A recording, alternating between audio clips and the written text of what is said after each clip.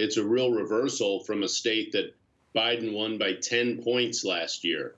So this is a 12-point swing in 1 year, and a few different things made it happen. You all talked about CRT. There's a variety of educational issues that Loudoun County was at the epicenter of. You all have reported on that, and that affected this race substantially.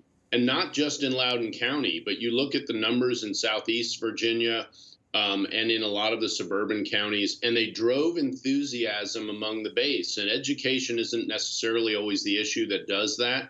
But in this race, that played a major role.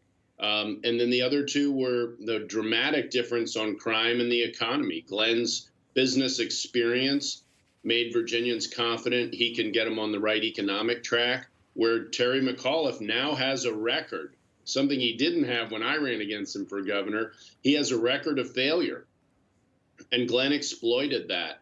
All this in an environment of ideological insanity from Washington and incompetence.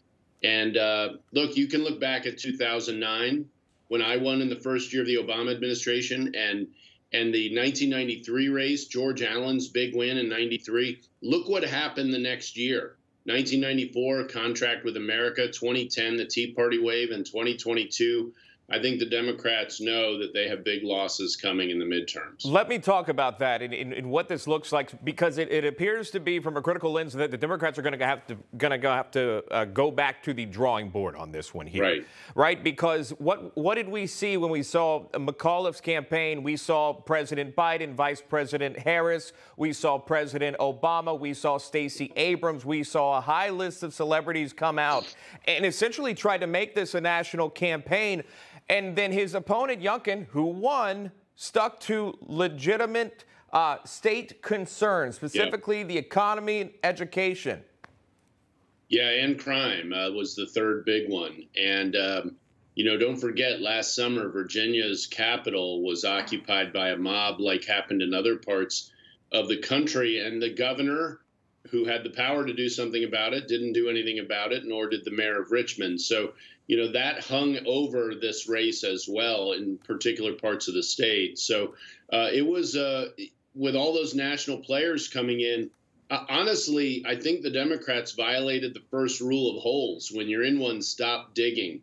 The national picture is owned by the Democrats, and they're reminding Virginia voters of that. Did not help their cause, in my view, at all, particularly when the current leader, Joe Biden, is so badly viewed. Even Terry McAuliffe said as much, and yet brought him into Virginia to campaign, though not to Central Virginia, just barely over the Potomac into very Democratic Arlington. So that was very telling, I believe. Hey, I'm Rob Finnerty. Thanks for watching. If you enjoyed this video, please join the conversation in the comments below. Don't forget to subscribe, too. Hit the bell icon to be alerted to breaking news. And remember, there's a whole lot more on Newsmax TV, America's fastest growing cable news network. Newsmax TV, we're real news for real people.